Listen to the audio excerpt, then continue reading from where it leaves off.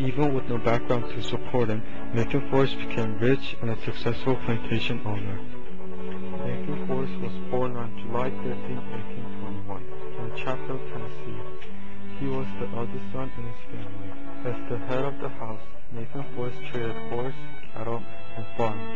In 1842, he moved to Memphis, Tennessee to learn business from his uncle. There he engaged in slave trade. Forrest expended his fortune by joining with his uncle Jonathan's stable and house trading business.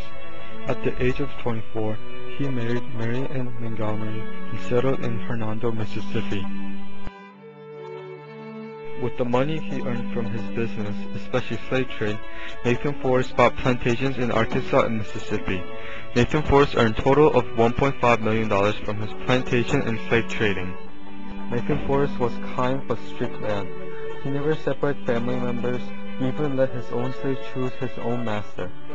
He preferred to call his slaves servants, and there were some men in the town to whom he would never sell slaves because they had the reputation of being a cruel master.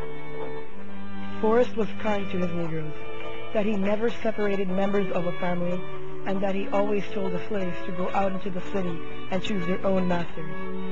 There is no instance of any slave taking advantage of the permission to run away.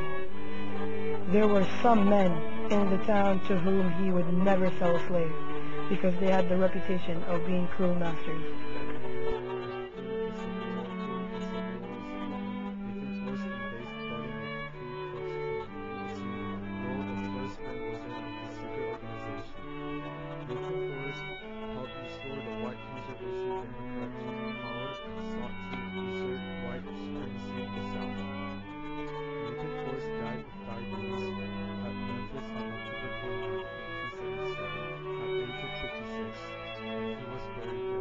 Carter had a lot of things in common. They both owned a large amount of plantation and owned a lot of slaves.